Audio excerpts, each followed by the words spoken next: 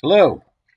Now what we're going to do is review zoonotic and vector-borne diseases.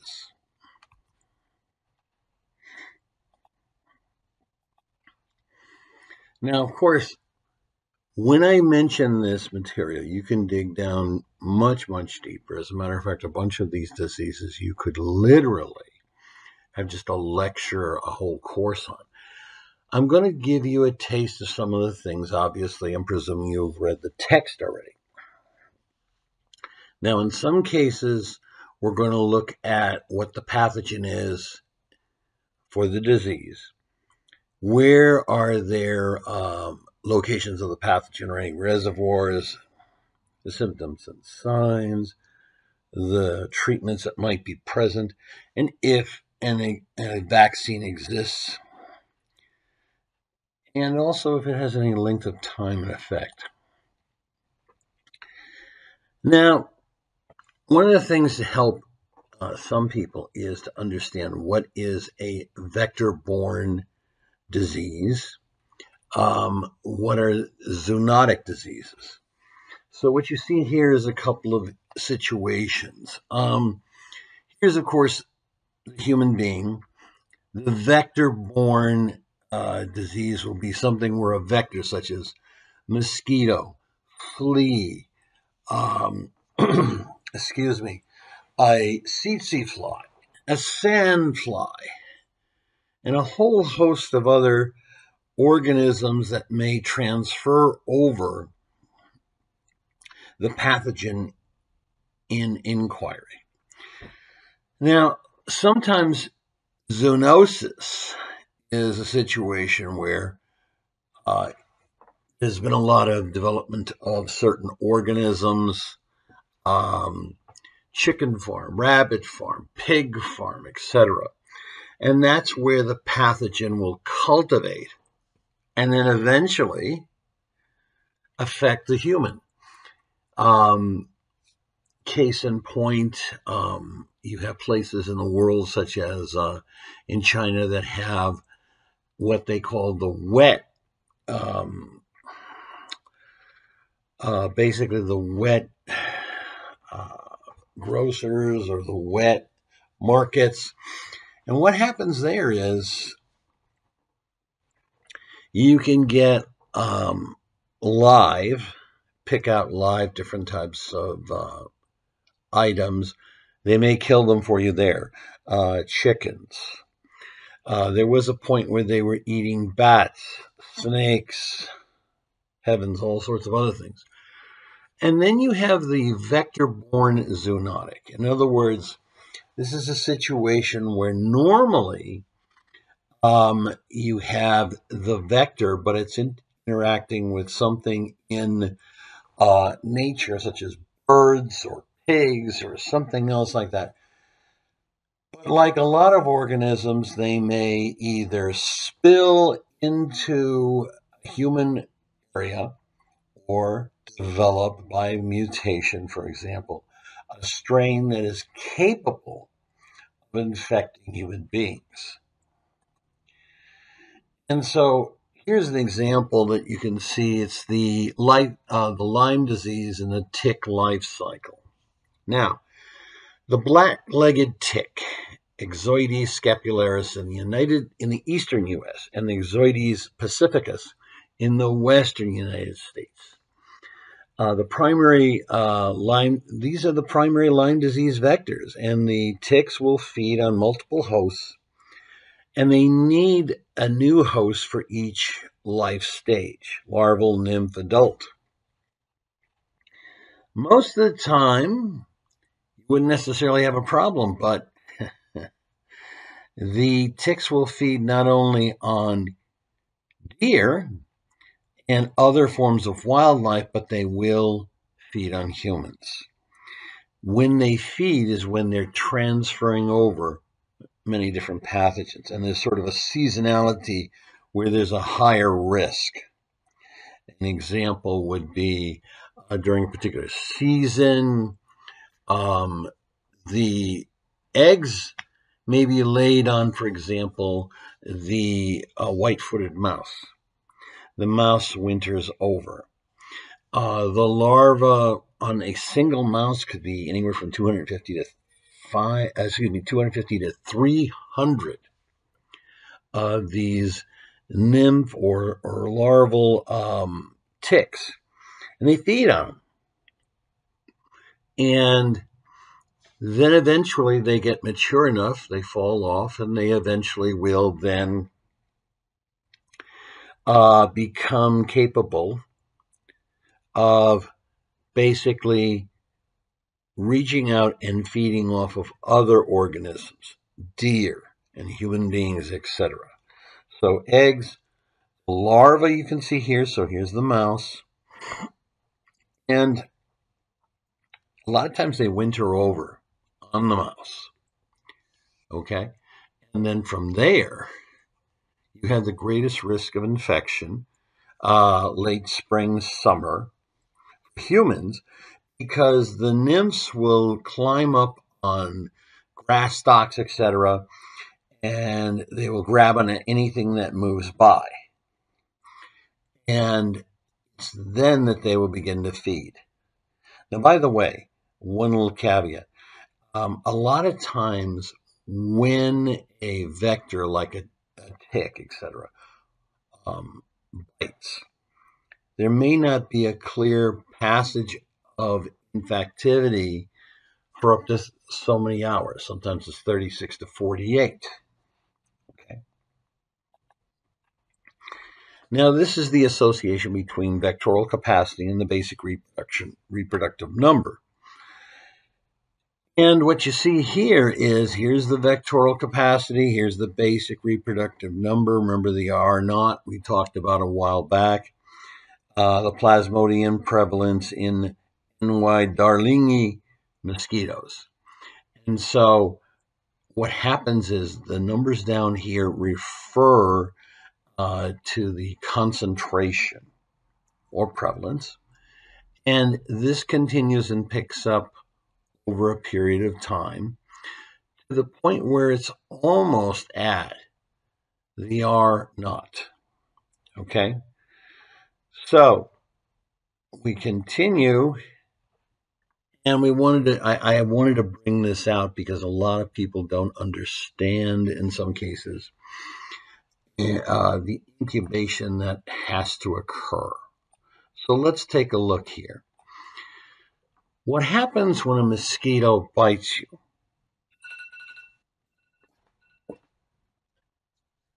It basically doesn't always mean a transference of the disease. The mosquito must have picked up previously an infectious blood meal. Now, this is where we get into the life cycle of the pathogen. If the pathogen is being taken up, it will then reproduce in the midgut,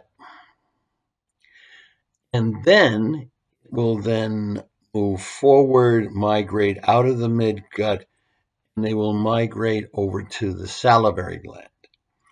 So at the next biting, you have the salivary gland, which is also going to have a variety of other substances, anticoagulants, and it's going to have substances that reduce the sensation of pain, etc., as it's feeding. That's when you're going to get the transfer of the pathogens. Now, this is for the mosquito. There are other ones. Okay. This is an examination of the incubation of a virus or malaria parasite within the mosquito. And I think it's very interesting. One of the things you have to keep in mind is not all mosquitoes will carry certain pathogens. Not all mosquitoes will carry a particular type of a pathogen, either virus or a malaria parasite. But as you can see here, you've had the mosquito feeding on a person in the acute phase of the disease. And what happens is, now this is for arboviruses, so what happens is that the feeding will bring the blood into the back where you will have the replication of the virus in the midgut. and the viral shedding by the mosquito in basically the salivary glands, etc. Now, you want to keep in mind one other thing. Females are the only ones that are going to bite humans. Why do they bite? Because they need a high protein meal to help them to produce the eggs necessary. But the interesting thing here is also a concept of vertical transmission, meaning that the female is going to transmit the virus through the eggs, and so the eggs are going to be the next generation's pathogen carriers. If we were going to look at this from the perspective of a malaria parasite, the malaria parasite is put into a person. The person is sort of involved with the sort of asexual reproduction of the parasite. Okay, merozoites, sporozoites, etc. And then the next mosquito comes in, feeds off of it, and that means it feeds off the human, brings in these particular red blood cells that are now amply infected. The blood will be brought to the back area here where you have the breakdown of the blood cells, and the sporozoites kind of convert over into what are called gametozoites. And there's going to be basically the oocyst, and you're going to have basically the capability of the sexual reproduction. Okay? In humans, malaria undergoes reproduction, making more of these type of merozoites and sporozoites, but there's no sexual reproduction. It's asexual, so it's making a copy. It is in the mosquito that you have the actual sexual reproduction. So here you have the gametocytes, male and female. They form together. They're going to form a zygote. And then what happens is they go through a series of cell specialization, cell division. Eventually what's going to happen is you're going to have sporozoites that will form. They will basically get transmitted. They will be attracted to the salivary glands. In the salivary glands, they will wait the next blood meal. Just like the rest of the saliva, they will get pumped in. Now, this is a schematic of a cross-sectional study. The persons that are recruited into the study are based on inclusion or exclusion criteria. Okay, so we're talking about the next disease and risk factor status. They're being assessed, usually simultaneously. Now, this cross-sectional study is to collect it's basically a relatively nice, quick means of collecting data, and you're able to make an understandable case for who has the disease, such as you see here, who does not have the disease, and who has certain risk factors.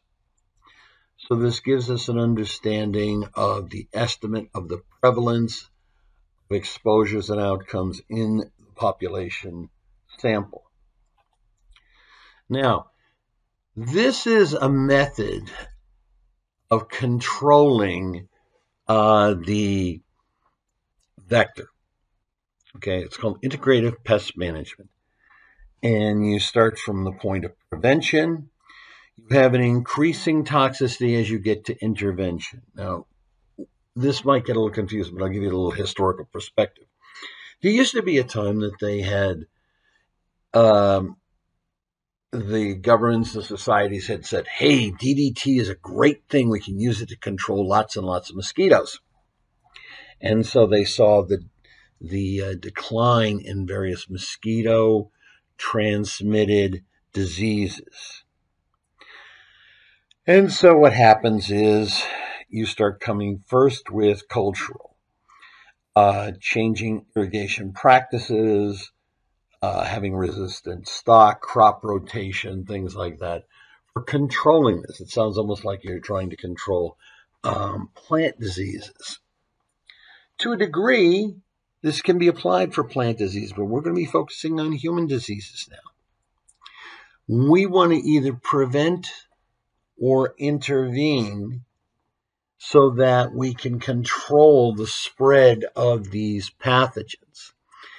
And so we start off with we continue with mechanical barriers, removal trapping. This is basically going around and looking for wherever there are still water, where the mosquitoes would reproduce. Then we get up to the next level, which is biological. Now, BTI is a bacteria called Bacillus thuringiensis.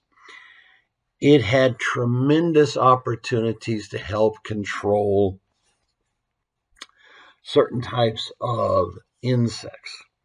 But there were other means to do it. Essential oils, if you spread them out on the top of the surface of the water, the developing larvae of the mosquito, which normally just puts out sort of a little rear end proboscis to breathe air, get choked off. Okay. And you could also cultivate natural predators.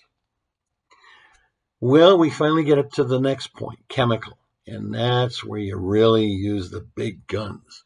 Pesticide application. But this is all integrative, and basically you're going through step by step how to control the spread of these pests. It could be ticks, mosquitoes. Yes, it could be also plant pathogens, but it could also be other types of pathogens. Some of them have actually been introduced into what you would say is the state. Let's take Florida, for example. The tropical bonnet tick. You could have a variety of other pathogens that have come up. And it's interesting that we're starting to find how some of these newly invasive species carry other types of disease. So we're going to move on here, and you can see here, this is urban green infrastructure and potential mosquito habitat. Here's the biggie.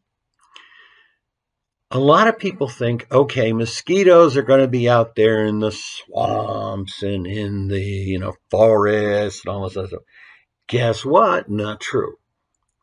You could have stormwater. You could have runoffs. You could have old planters that have collected water, and they will become breeding grounds for the mosquito. And you can see how a lot of this occurs. Maybe some of you see even in your local area where you live. So when you get a type of mosquito that could carry a disease, the means to which you want to control them, yes, even in an urban environment, is to look around, see if there are rain barrels, and see if there are means in which you have to destroy those collection sites, because they are breeding grounds for the mosquito. So let's go over some of the points, and then we're going to go into individual situations here. Zoonotic diseases are infections that are spread between people and animals. These infections are caused by germs, as bacteria, viruses, parasites, fungi. Some can be very severe, some can be life-threatening, such as rabies. Others may be milder, get better on their own. Zoonotic diseases are very common. Then we get to deal with vector-borne diseases. Now, these we're dealing with are human illnesses. They're caused by parasites, viruses, bacteria that are transmitted by these vectors. Now, many of the vector-borne diseases can also be zoonotic diseases. That's why it can get a little bit confusing if you're going through this.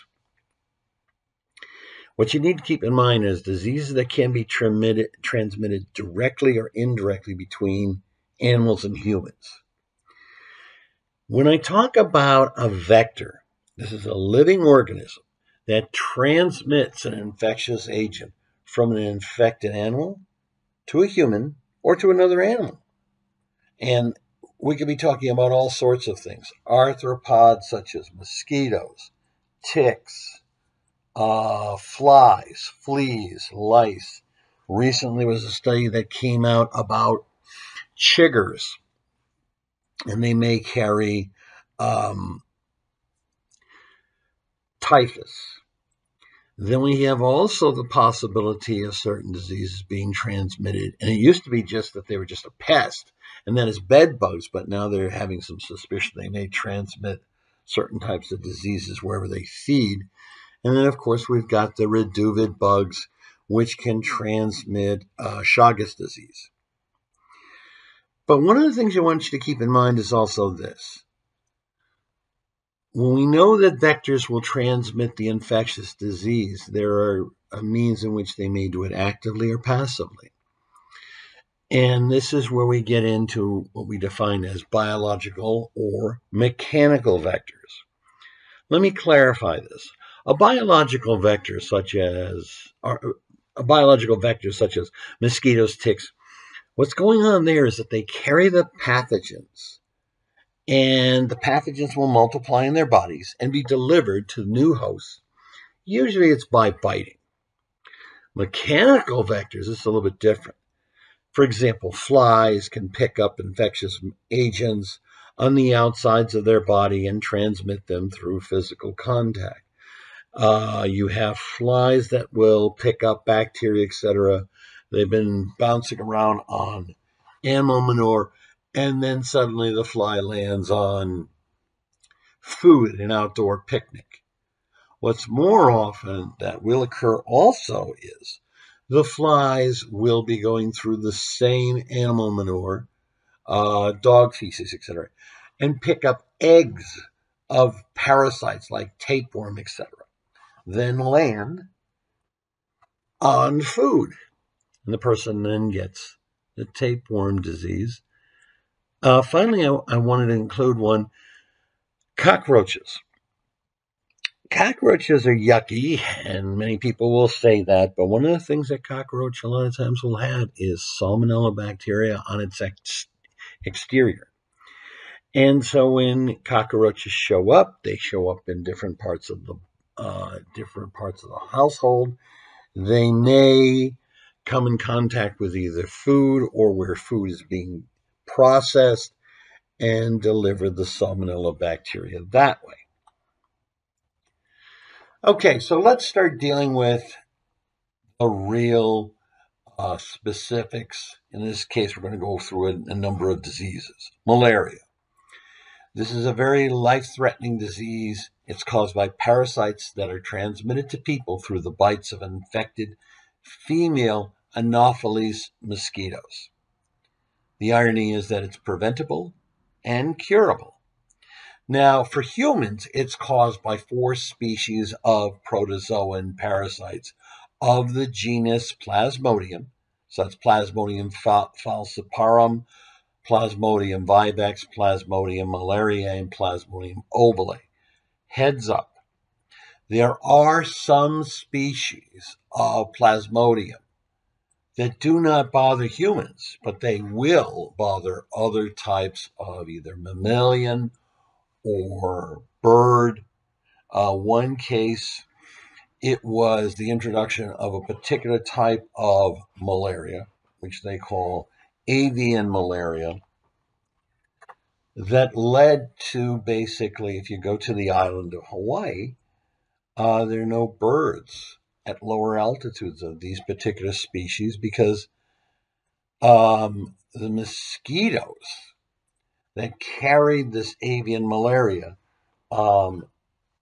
would kill off the birds, but the mosquitoes will not exist above a certain elevation on the mountainsides, etc.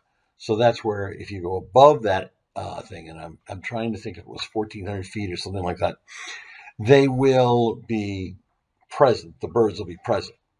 Now, one thing also you've got to keep in mind, people traveling to areas where malaria is commonly typical, a lot of times will take protective drugs before, during, and after the trip. These include things like avontaquinol and proguanine, which is also known as together as Malarone, chloroquine, primaquine, doxycycline, mefloquine, tafenoquine.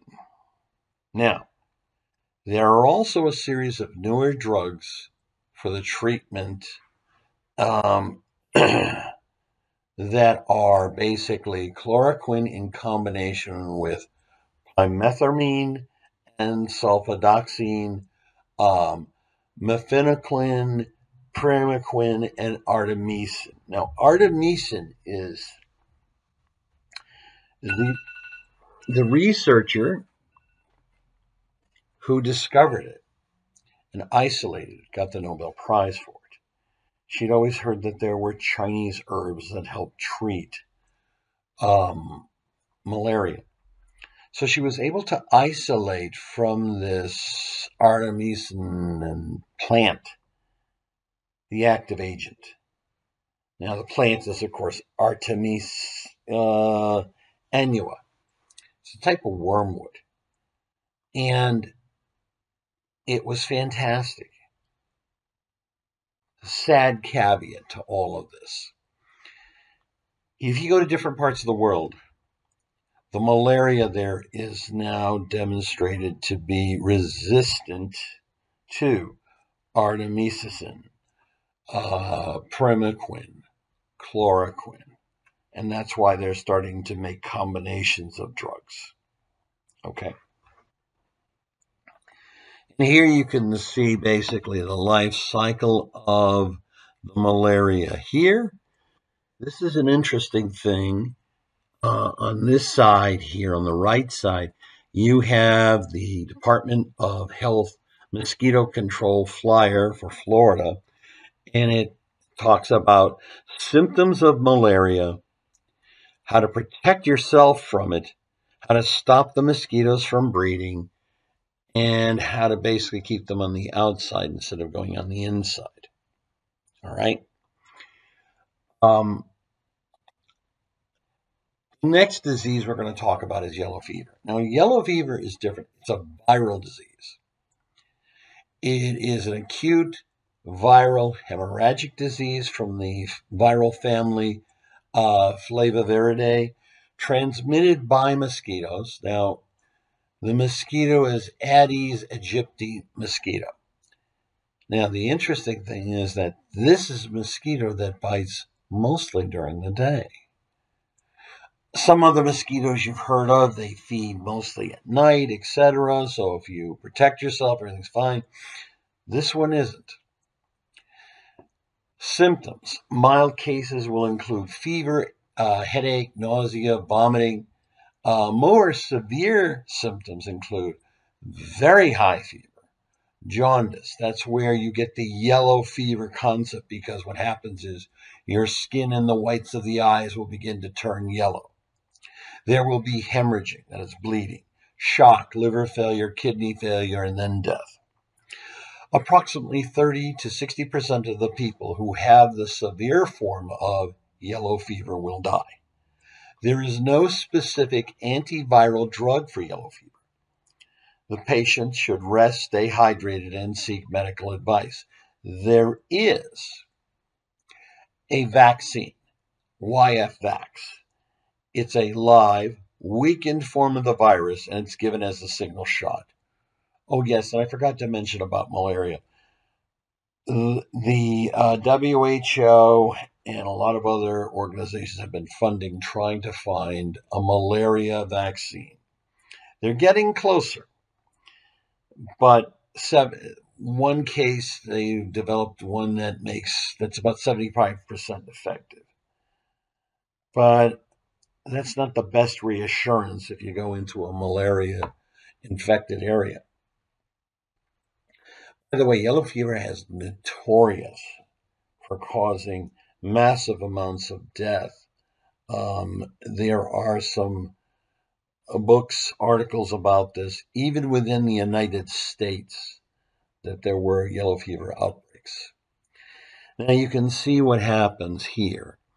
With yellow fever, you're going to have 55% are asymptomatic. And so therefore, you're not going to easily detect them. There's nobody that's going to be able to understand them or detect them or anything else. Then you have a febrile illness, which is 33%. And the only really amount that is detected by surveillance is fever, jaundice, and maybe or maybe not hemorrhage.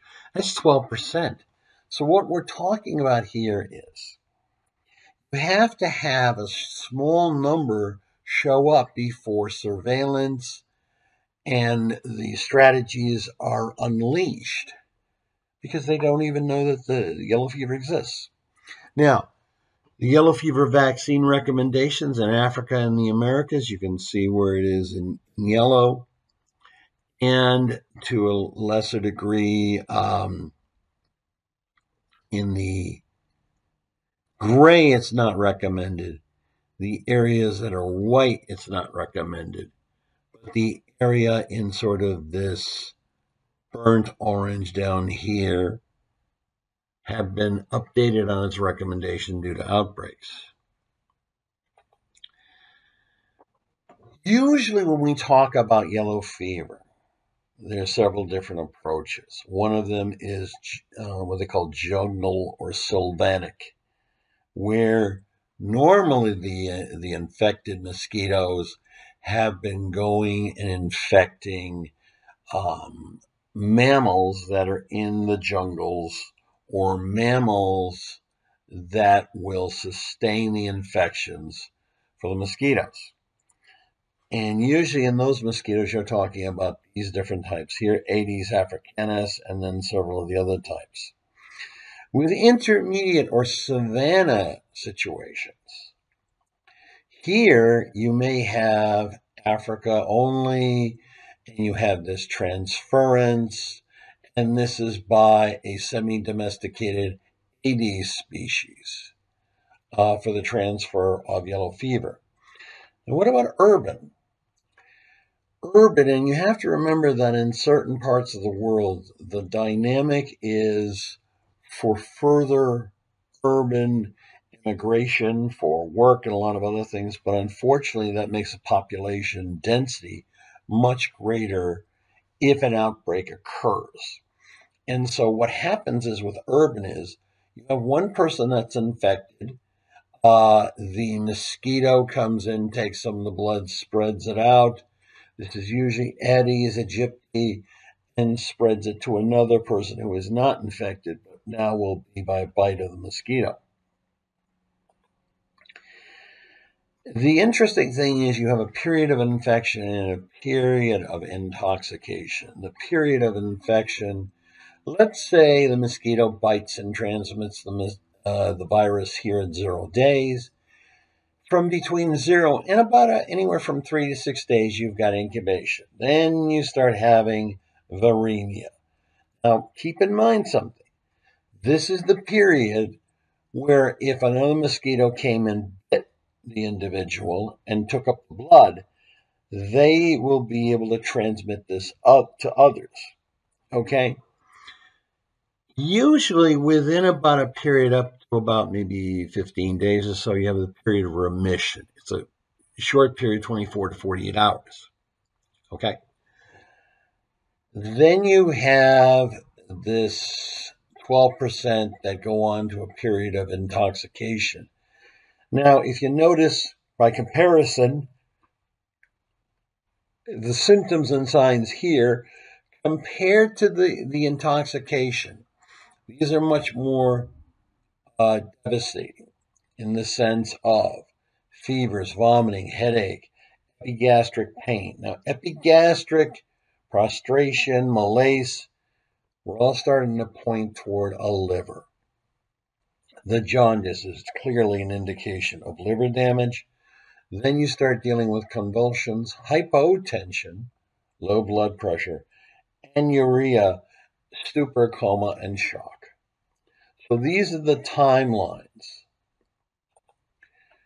And this nice little chart gives you a perspective of the various structures of the body affected by yellow fever virus.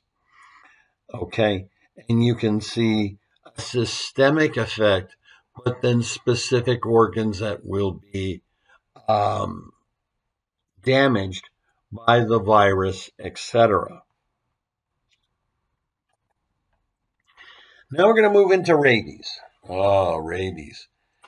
Rabies is a fatal but preventable viral disease. It's caused by the Lissa virus. It can spread to people and pets if they are bitten or scratched by rabid animals. Now, if you say scratched, what do you mean?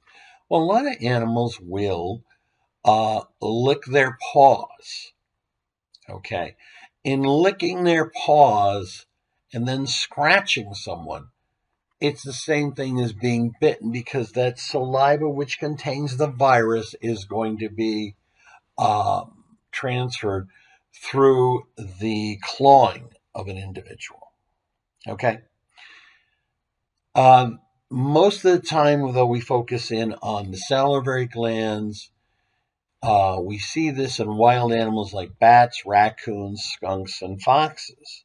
As a matter of fact, what happens is in some states, they have done this in the past, when they finally had devised the rabies vaccine, years later they were having outbreaks. For example, in the state that I used to live in was Massachusetts. And you just can't corral all the infected raccoons. What you can do is take feed pellets that the raccoons would be attracted to, incorporate into them the vaccine, and then by helicopter fly over areas that you know have a lot of the raccoons and basically distribute the pellets that way. Now, the first symptoms of rabies may be similar to the flu, including weakness or discomfort, fever, or headache. There may be a discomfort, prickling, or even an itching sensation at the site of the bite. Now, children often develop difficulty in swallowing. This is referred to as foaming at the mouth because they have the inability to swallow the saliva. But they also will demonstrate hydrophobia. This is the sight of a glass of water may actually terrify the person. I've seen videos of this, not just with children, but with adults. They try to bring the person a glass of water and they start shaking and they really can't get the glass of water down. Okay? The symptoms also may last for days. The symptoms then progress to cerebral dysfunction, anxiety, confusion, agitation. What you have to understand is that the virus is going to do a retrograde transport from the site of the bite up through the nervous system, up to the central nervous system. Okay? There are effective vaccines, and they provide immunity to rabies when given soon after exposure. There is no cure for rabies once it's moved into the brain because it's protected by the blood-brain barrier. The treatment for suspected exposure to rabies includes one dose of gamma globulin and a series of shots of rabies vaccine over the next 2 weeks. Sadly, once the symptoms appear, it's nearly always fatal. So the vaccine can prevent infection. By the way, and this may sound a little bit upsetting, if someone's been exposed and they get the vaccine, for humans, that is, these are injections that occur into the stomach. They used to be 30 days of a single injection each day for the next 30 days into the stomach. Now there's been a reformulation that has, I believe, 4 shots, again in the stomach, though, to help the individual. Okay. Now, I'm just going to go over this cursor. You can read as you wish. The structure of the rabies virus, they refer to as sort of like a bullet shape. And you have the matrix proteins, the phosphoproteins, you have the large RNA polymerase protein, and then you have a nucleoprotein and the lipid bilayer. Excuse me. And what happens is that once the virus gets in, it's going to, of course, replicate itself. You will have this eventually get into other cells, but primarily mostly the nervous system. Okay? And this is more of a information about how you have retrograde transport.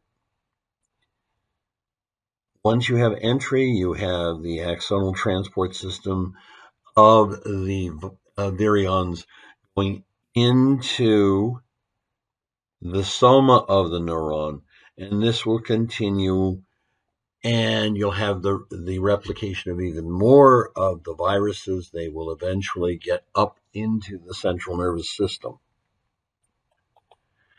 Now, rabies distribution immunization recommendations. Well, what happens is, if you notice, that all of these areas, particularly rural, seem to have a higher probability of having rabies in the area. The United States, what happens is that exposure can occur through carnivores, other mammals, like foxes, etc., wolves, raccoons. It will happen if you have pet dogs that are not vaccinated. That's why it is so crucial in this country that vaccination occurs. As a matter of fact, even if you want to take your dog to be groomed, first thing the groomer is going to say is, I need a copy of the rabies vaccination paperwork. Okay? And you can see that this includes the recommendations of who should be getting immunization for the rabies. All right?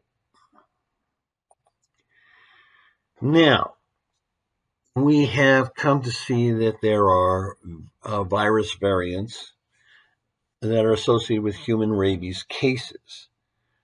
Fortunately, in our strategies of dealing with pet laws to control dogs so they don't become rabies carriers, and also the rapid getting individuals to a medical facility, you can see where the carriers here have been bouncing up and down. Most of this here is due to foreign dogs. Okay? And the other major contributor to rabies has been bats. Okay? And these are going to be the factors that contribute to the risk of human rabies deaths and exposures in the United States.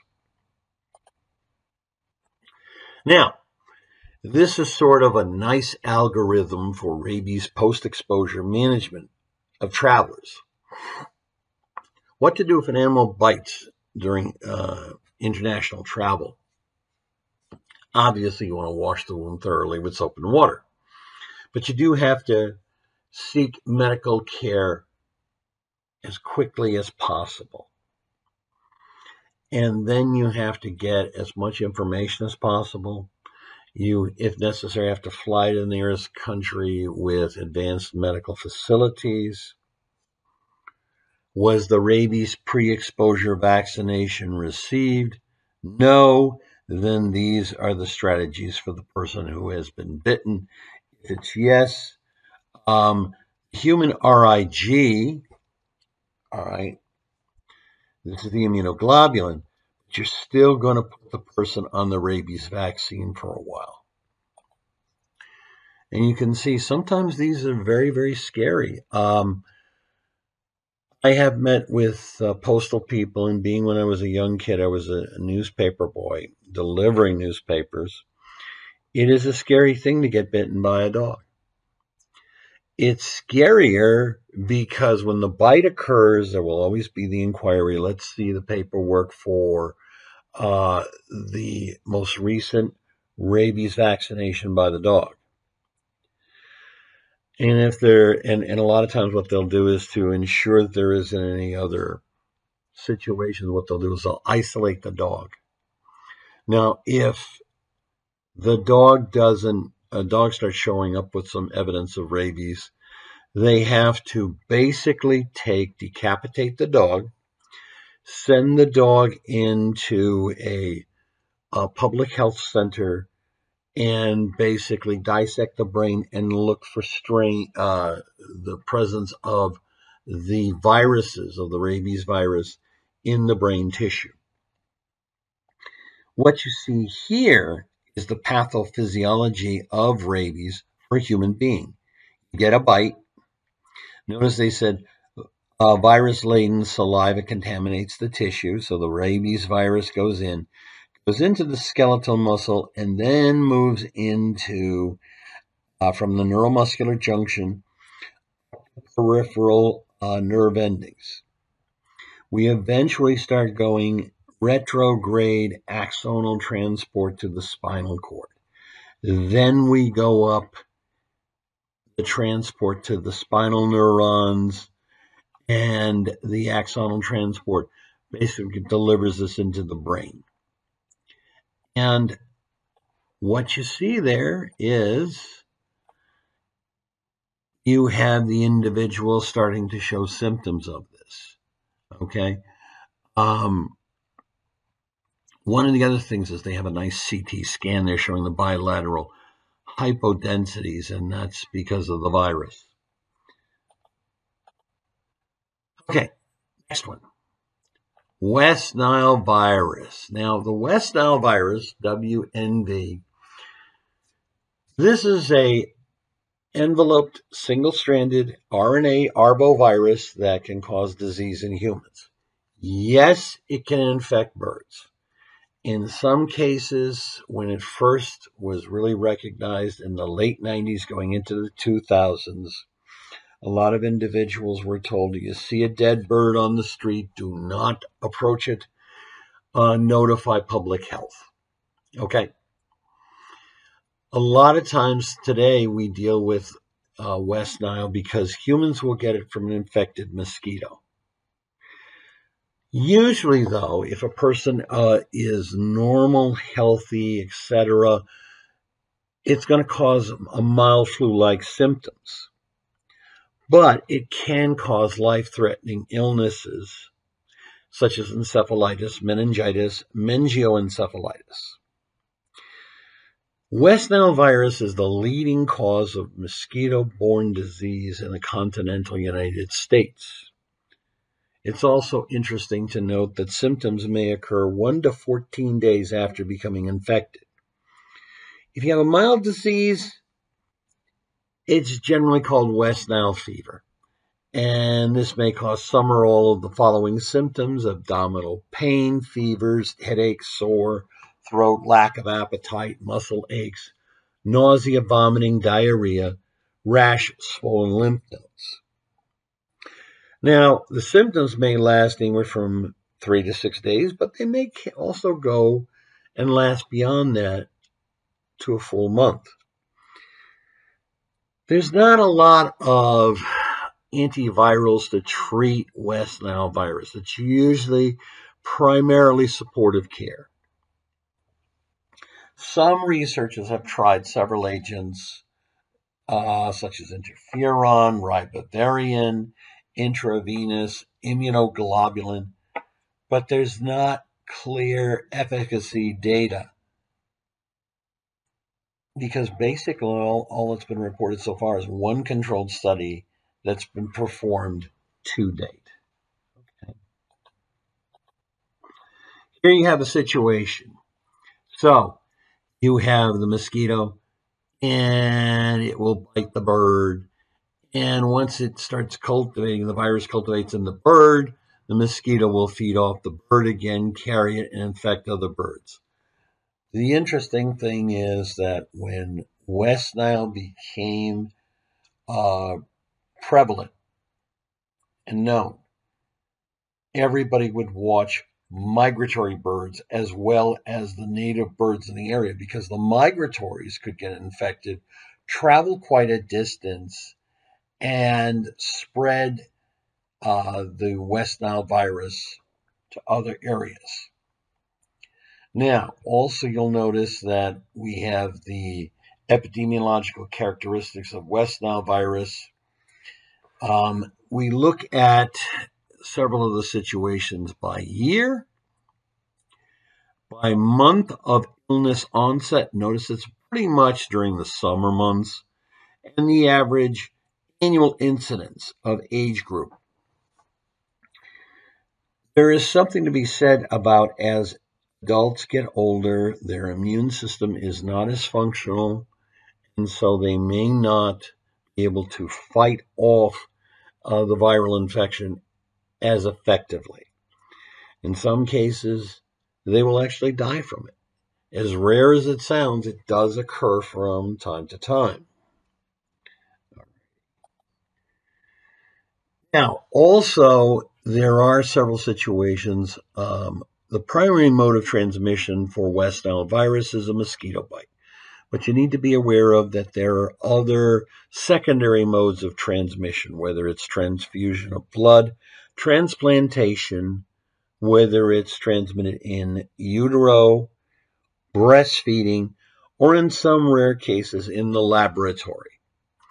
The key point to keep in mind is that this is not a virus that should be taken casually. And if you look at the breakdown here, 80% are going to be asymptomatic. You have another 20%, about 20%, that are non-neuroinvasive. And there's a small percentage, about 1%, that are going to be neuroinvasive. Now, when we talk about neuroinvasive, we're going to be talking about symptoms caused by the West Nile virus disease, such as meningitis, encephalitis, and acute flaccid paralysis. And you can see here, this was based from 2009 to 2018 of the cumulative incidence per 100,000 population of West Nile virus neuroinvasive disease. And all of this on the eastern side of the Mississippi, not a lot. 1 to 24, 25 to 49. But then you get into the prairies, etc. You have a greater amount. In some cases, up to 100%. You notice where the black marks are here. And then it kind of tapers off and you get into the Rockies, but then you start getting into the flatland again, where the mosquito is going to be active, and up near Oregon and Idaho. Okay? Now that we've gone through that, let's talk about tick-borne encephalitis. That's a mouthful, so we'll call it TBE.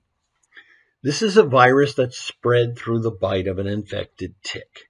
Occasionally, TBE virus can be spread to people through eating or drinking raw milk or cheese from infected goats, sheep, or cows. TBE is caused by a tick-borne encephalitis virus. It's a member of the genus Flavivirus, okay, in the family Flaviviridae. It was really first isolated in 1937. There are 3 virus subtypes that exist. The European or Western tick-borne encephalitis virus, transmitted by Ixodes ricinus. The European tick-borne encephalitis virus, transmitted by Ixodes persiculatus. And then the Far Eastern tick-borne encephalitis virus. This is formerly known as the Russian spring-summer encephalitis virus. And again, it's transmitted again by Ixodes persiculatus. Detection of specific IgM and IgG antibodies in patients' sera combined with typical clinical signs is really the principal method of diagnosis. There are later symptoms that can include fever, headache, vomiting, weakness. A few days later, you'll have severe symptoms that can develop, including confusion, loss of coordination, difficulty speaking, weakness of the arms, legs, and seizures. So this is all, by that time, got into the CNS, central nervous system. Sadly, there's no special antiviral therapy for TBE. The treatment is basically relying on supportive management. If meningitis encephalitis or meningioencephalitis occur, this is going to require hospitalization and supportive care based on the syndrome severity. TBE encephalitis vaccines are very effective and available in many disease endemic areas and in travel clinics. They go by the names of Encelpur-N and FSME Immunin CC. Okay, so where are these occurring? If you look, you've got this geographic distribution. You can see it's going down into the eastern part of China, South Korea. And then, of course, you've got a large swath through most of Russia. A couple of things to keep in mind. When you go from about east of the Urals out till about here, the data isn't always as clear at times. Not anything to do with it being Russia, but the fact is that there's a lower population density. And so there are presence of ticks throughout these areas, just like up in here, it's possible. But the problem is there's not enough surveillance and other resources available to monitor this. Now, when it comes to the European part, Finland, Norway, Sweden, Denmark, Germany, Austria, Poland, Belarus, Ukraine, Romania, and Greece, there it is. Now, I want to keep in mind something here. The transmission of the tick-borne encephalitis virus, these viruses are really incredible in the sense that you have the larva, which may then act on either deer or mice. Eventually passed over to sheep, cows, things like that. If you notice the size comparison, nymph, adult male, adult female, engorged adult female, engorged meaning it's filled with blood.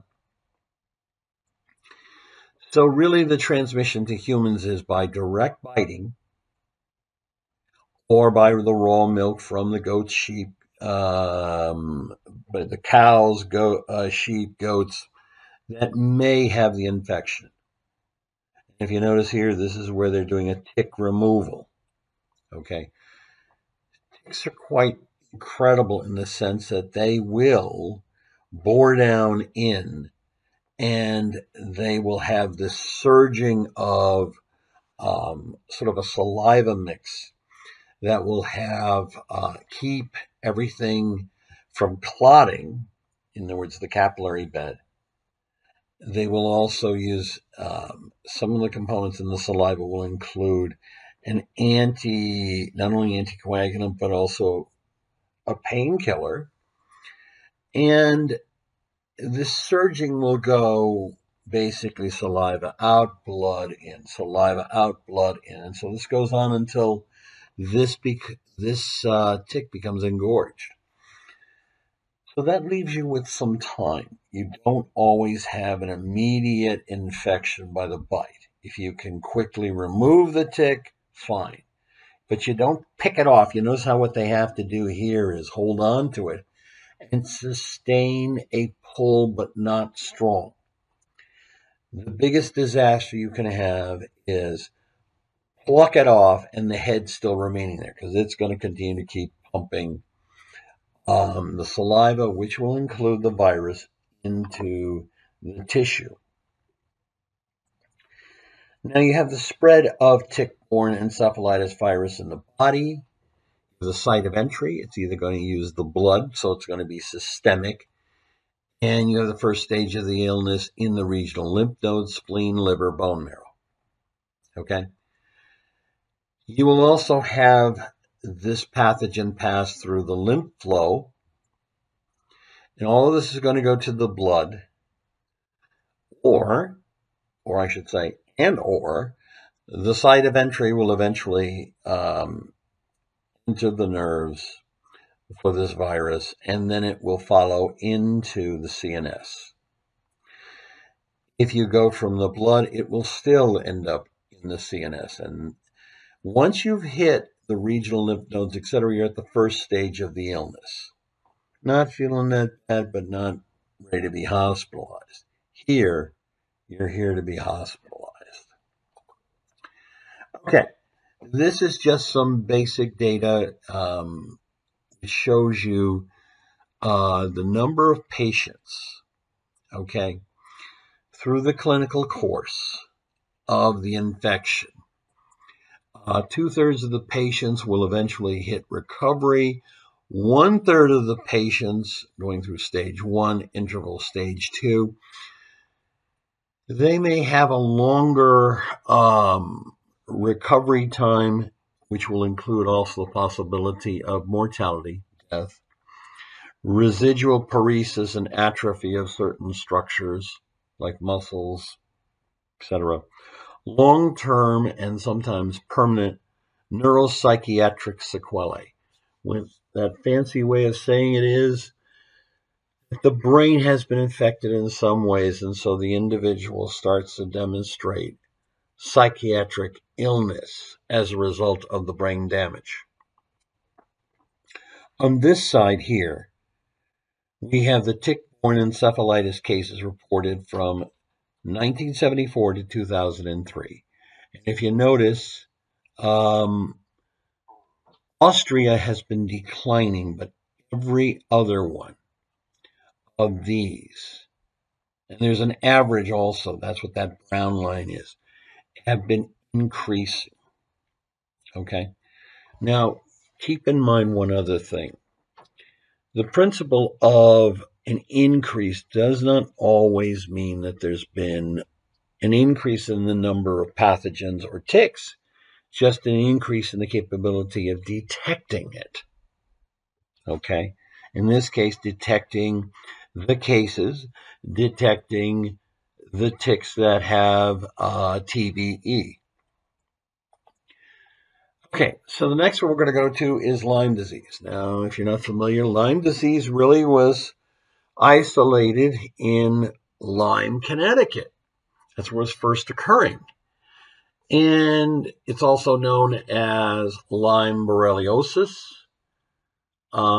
This is a vector-borne disease. It's caused by Borrelia bacteria, Borrelia burgdorferi, and they're spread by ticks of the genus Ixodes. Now, in North America, we have two particular species, one more commonly known and the other one just there, and it does cause the same thing, and that is Borrelia mayoni. Okay. The risk of infectious transmission increases with the duration of the tick attachment. That's what I mentioned earlier, and this is a clear example of it. It requires between 36 and 48 hours of attachment by the tick for the bacteria that causes the Lyme to travel from within the tick into its saliva and thereby into the person. So what's the most common sign of the infection? Everybody is familiar with erythema migrans. That's that expanding red rash they sometimes call a bullseye. But it'll appear at the site of the tick bite about a week afterwards. Heads up, one thing you need to be really aware of. Only 2 out of 3 persons infected ever show up with the erythema migrans. Now, the rash is neither itchy nor painful. As I said, approximately 70-80% of the infected people develop the rash. The early diagnosis can be difficult. Other early symptoms may include fever, headaches, tiredness.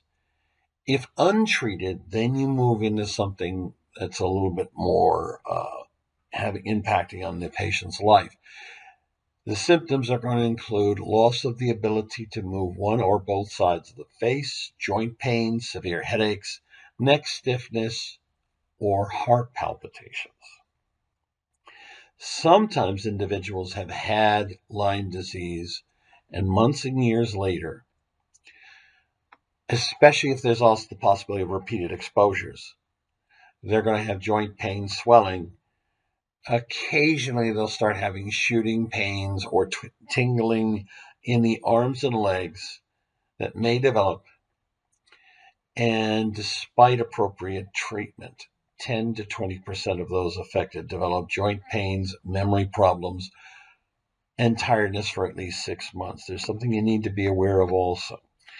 If an individual is exposed and they don't detect it and they don't get treated, there may be severe problems with the heart. I know one young man who was very, very healthy and picked up Lyme disease. He was running one day. He was all preparing to go into, I believe it was the Marines. And what happened was he collapsed. Turns out that the SA node in his heart had failed, in part because of all the bacteria. So he went on a lot of not just oral, but intravenous treatment. And he eventually got the letters from the doctors that said, yep, he's clean, everything's good, you can take him in as a Marine. Unfortunately, just before he was to join, he collapsed again and started demonstrating the problems. By the way, he was so sick at one point, they had him down at Boston General, and 3 times they gave him his last rites. That's how serious this can be. He eventually never made it into the Marines. Now, if you have an early localized infection, you can get the oral administration of doxycycline, which is really the recommended first choice. You got to keep in mind it's very effective against not only Borrelia bacteria, but also a variety of other illnesses carried by ticks. Doxy, unfortunately, for patients, they have to avoid the sun exposure because of the higher risk of sunburn. Doxycycline is contraindicated in children younger than 8 years of age and women who are pregnant or breastfeeding. Now, the antibiotic alternatives there are amoxicillin, cephalosporin, acetyl, and azithromycin. Now, azithromycin is recommended only in the case of intolerance to other antibiotics. And here is what you see for Lyme disease. Here's the erythema migrans, that bullseye. You notice that there's clear. This is the site where the bite occurred. This is red, clear area, and then another ring. Okay? Here you have the larva stages, including the engorged adult female. Here you have the year where you start off basically with the eggs hatching around April, May. The larvae are going to feed on small mammals. Small mammals may be the spirochete carrier. And so what happens is the larvae molt into nymphs, and they winter over on the mice. Then the nymphs, and this is a case where you could have up to 250 to 300 nymphs on the mouse. The nymphs are going to become active and they're going to feed on larger hosts. What a lot of times happens is the nymphs will start climbing up on stalks of grass and flowers and other things like that. And they get to the top, and their frontal legs are going to be held out to grab onto something such as deer, human, etc. The human infection, the highest risk is getting bitten at that stage and during this period of time, June, July. Okay? The nymphs will eventually molt into adults, and that usually is October. They will feed and mate. Usually this is in a deer, and they will dormant over winter on these deer. The female will lay eggs and die. Now, a couple of other minor things. If a deer has the ticks, when they lay down or when they drop down, the contaminated zone for those ticks will be up to 3 meters all around where they were. Okay? Now, this is the reported case of Lyme disease as of 2017 by CDC. If you notice, a lot of the dots, yes, there's some diffuse in various areas of the country, in the South, Southwest, etc., particularly in the areas where there's a higher population density. Also in the Midwest. Look at this, where the New England states and the beginning of the Mid-Atlantic states are. Right around here is ground zero, Lyme, Connecticut. And actually, if you go down there, it's a very pretty community, but they will actually have fences and they will have signs saying, do not go into this area. It is infested with ticks. Next, we're going to move into Chagas disease. Now, Chagas disease is caused by a parasite called Trypanosoma cruzi. Okay. This has also been referred to as American trypanosomiasis.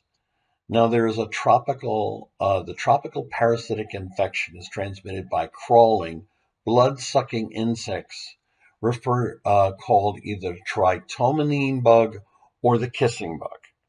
Now, tropical is almost very vague because really they have reported that this particular bug is present in many of the states in the South and seems to be moving up a little. Anybody that's exposed to the feces or urine of an infected kissing bug can develop the Chagas disease. Basically what happens is in the evening, the bug will bite, let's say around near the eyes or something, and as it takes in blood, there is a hydrodynamic occurrence where fluid that's taken in, they have to give rid of fluid outside. And so on the back end of it, you'll see this expanding blood-colored droplet. That blood-colored droplet is loaded with T. cruzi. Okay? Then how does it get inside someone? Because the next day they start scratching around that area. Okay? Chagas disease can cause both a sudden, that is acute, and long-term chronic symptoms. and people can be infected for a long time without showing any symptoms. Must be clarified there.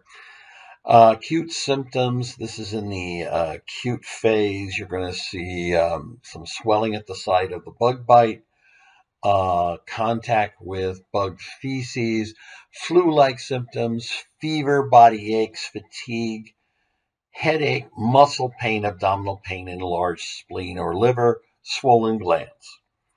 Usually this phase will last a few days to a few weeks. Chronic, though, is long-term. The symptoms may start years or even decades after the initial infection, and they include chest pain, heart palpitations, shortness of breath, difficulty eating, difficulty passing a stool, dizziness, fainting, fatigue, and sudden death. Basically, without treatment, serious complications, including the heart and the intestinal tract, are possible. It is believed that Charles Darwin, in his latter years, had the chronic situation. He may have been in his world travels earlier, bitten, and the symptoms went into sort of like kind of died down. He didn't pay attention to it.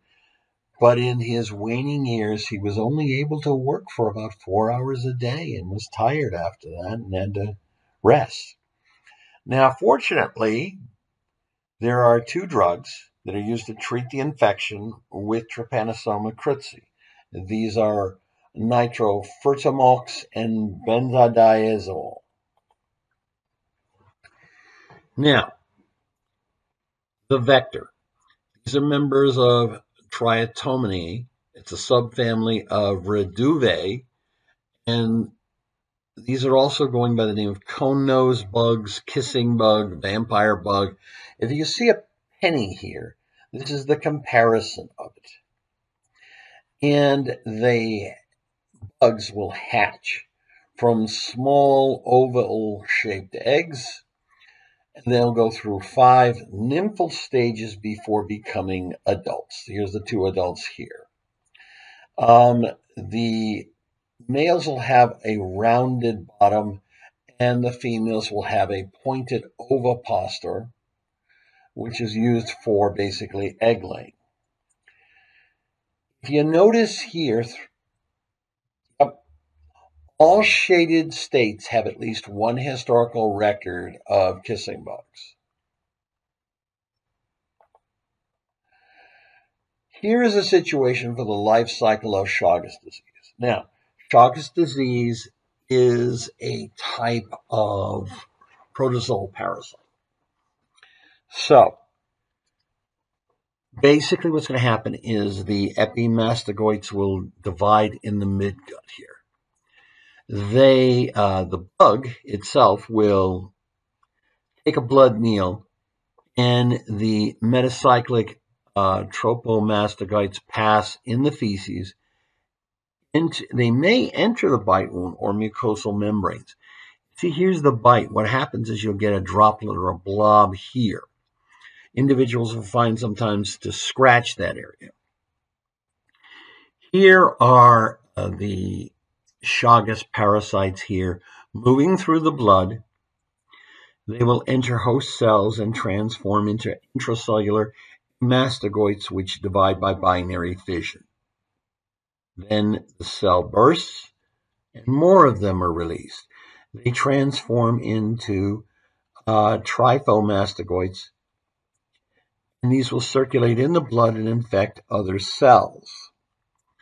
The Triatomini bug will take a blood meal, and it will ingest those tryphomastogoids. You notice down here, this is the heart.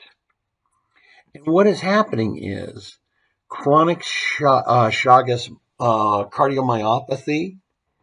This is the left side of the heart. This is the left ventricle. You can tell by the thickness of the heart wall. And so what's going to happen is you're going to have an apical aneurysm. You're going to have the damage to the lower part of the heart, which could lead to perhaps even a breach here. Okay, And this is more of a very detailed representation of this. Now, there is not only Trypanosoma cruzi, but Trypanosoma wrangeli, and they're both being transmitted by the triatomony as the carrier, as the vector. What you have basically is the bloodstream. They've fed, they've brought in some of the trypomastogoids. They transform into epimastogoids in the insect midgut here. These will multiply. Then they will migrate to the rectum, where they will differentiate into infective and non-replicate metacycle tropomastogoids. Okay? What's going on is that they migrate through the system until they get down to here. Now, one of the other things, though, is that the T. wrangeli epimastogoids will reach the hemolymph, basically the insect's lymph system, the blood system. They'll multiply there and then invade the salivary glands, and they will differentiate into metacycle trypomastogoids. So in essence, they are injected with the saliva during the feeding process, and that's why they have it down here. But most of the time, what you're going to get is it coming out the back end. And as you can see here, in A, this is the trypomastogoids of Trypanosoma cruzi in a peripheral blood smear. Here, here, and here. Okay? What you have also is intracellular amastogoids of the Trypanosoma cruzi in a culture of myoblasts. In other words, this is a culture of cardiac muscle cells, and what do you see? Parasite going inside and cultivating inside of these cells. And you can see how the heart is going to be weakened as a result, because when these break free, obviously those the myoblasts will die.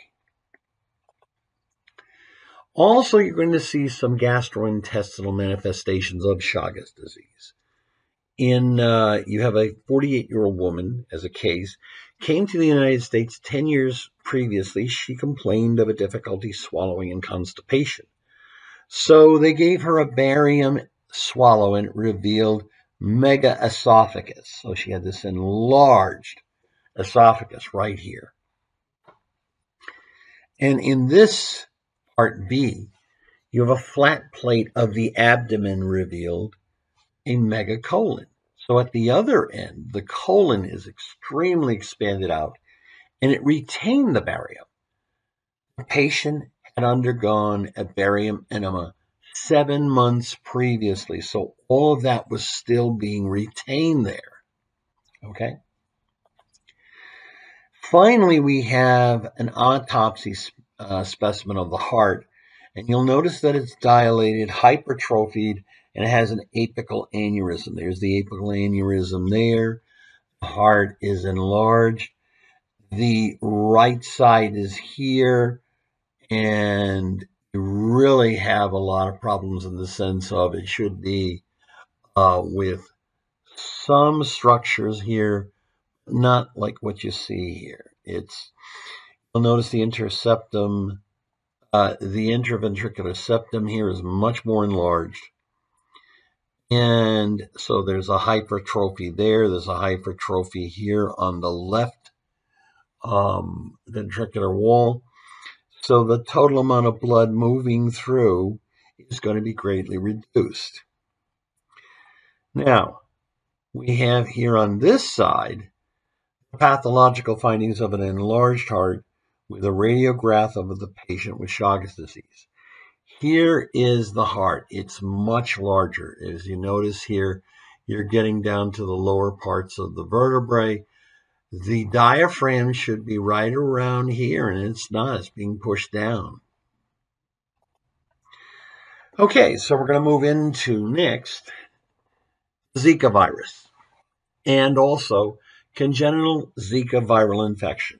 Now, you have to understand Zika viruses are part of, it's a type of arthropod-borne virus, and they use the term arbovirus as sort of a shortened version. And it's transmitted primarily by Aedes mosquitoes. Now, Aedes mosquitoes include not only just Aedes albopictus, it's Aedes aegypti. And the thing is, these are much more aggressive and nasty. They bite during the day, etc. Now, Zika has been found to be spread through sexual contact from a pregnant woman to their baby and through blood transfusion. And though this has not been reported in the United States, the Zika virus replicates in the mosquito's mid-gut epithelial cells and then migrates to its salivary gland cells. After 5 to 10 days, the virus can be found in the mosquito's saliva. Okay, so aside of the bite, sexual contact, a person who is pregnant can pass it to the baby, also by transfusion of blood. Okay? Now, many people infected with Zika virus won't have symptoms or will only have mild symptoms. The most common symptoms of Zika are fever, rash, headache, joint pain, which is also referred to as arthalgia, conjunctivitis, okay, and muscle pain. Now, infection in adults has been linked to Guillain-Barré syndrome, and the Zika virus has been shown to infect human Schwann cells. Now, you keep in mind, Schwann cells, those are the cells that basically maintain myelination of the peripheral nervous system. Now, those who do typically have symptoms include rash, fever, conjunctivitis, muscle joint pain, malaise, headache, and this may last 2 to 7 days. If a person is infected with Zika while pregnant, sadly, the child will be born with brain defects and a smaller head size. This is referred to as microcephaly. There is no specific medicine for Zika. There is no vaccine or specific treatment. Instead, the focus is on relieving the symptoms and includes rest, rehydration, and acetaminophen for the fever and pain. Aspirin and non-steroidal anti-inflammatory drugs like NSAIDs, like ibuprofen, should be avoided. Now let's talk about it more from the congenital Zika viral infection, which is referred to as CZS. If you have a Zika virus infection during pregnancy, this is going to cause microcephaly. It may also contribute to other congenital malformations in the infant, including limb contractures, high muscle tone, abnormalities, and hearing loss. These clinical features are collectively referred to as congenital Zika syndrome, CZS. If a person is infected and the child is born with brain defects and a smaller size, what happens? It's not very nice. That child is going to basically be having a smaller intellect, etc., through the rest of its life. Now, for the purpose of evaluating an infant for possible congenital Zika virus infection, microencephaly is defined as occipital frontal circumference less than the 3rd percentile based on standard growth charts for sex, age, and gestational age of birth. For diagnosis of microencephaly to be made, Okay. This should be disproportionately small and not explained by other etiologies. In other words, the microencephaly cannot be caused by other congenital disorders, viruses, or other types of diseases. A lot of times the children affected by CZS may develop severe symptoms, and this is including moderate to severe global neurodevelopmental delay, epilepsy, blindness, hearing loss, and hypotonia. The symptoms that are unique to congenital Zika syndrome: severe microencephaly in which the skull has partially collapsed, decreased brain tissue with a specific pattern of brain damage, including subcortical calcifications, damage to the back of the eye, including macular scarring and focal retinal pigmentary modeling, congenital contractures such as clubfoot or arthrogryposis, and finally hypertonia restricting the body movements soon after birth. Now, with Zika, the general symptoms are listed here: muscle pain, rash, headache, red eyes, fever, joint pain. You can see this listed here. There's no real vaccine and there's no real antivirals to treat it. So usually the patients are encouraged to get lots of rest, drink lots of water, and take certain pain fever medication. Here, sadly, is an individual. Notice that what you see here, the normal head size in those dotted lines, and the severe microcephaly with the partially collapsed skull. You have macular scarring with the focal pigmentary retinal modeling. Intracranial calcifications. These are going to be located between the cortex and the subcortex. You're going to have cortical hypoplasia with abnormal gyral patterns. You have arthrogryposis here and here. Okay. Now, what are the countries and territories with a history of Zika virus transmission? As you can see throughout the archipelago here, going into Indonesia and eventually getting into India, areas in the black that are Africa, as well as France. South America is quite a significant distribution. Central America, the Caribbean islands area, and unfortunately the United States. I will say from my own personal experience, when I was at a conference and they had just announced about Zika and the president was going to be dealing with this. This was President Obama. The American Society of Microbiology had this emergency meeting, and we're talking about 7:15 in the morning. They had basically one of the heads there and said, I've been speaking with the White House. I've got to go back to the White House, etc. There was a lot of concern in microbiologists and doctors, etc., about Zika.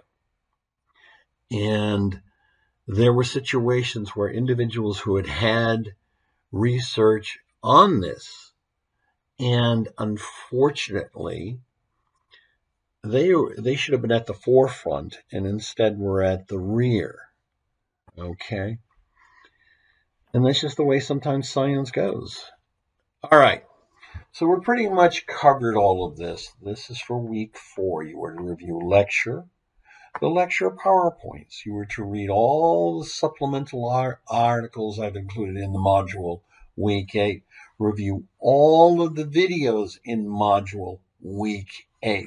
Read the chapters for week 8.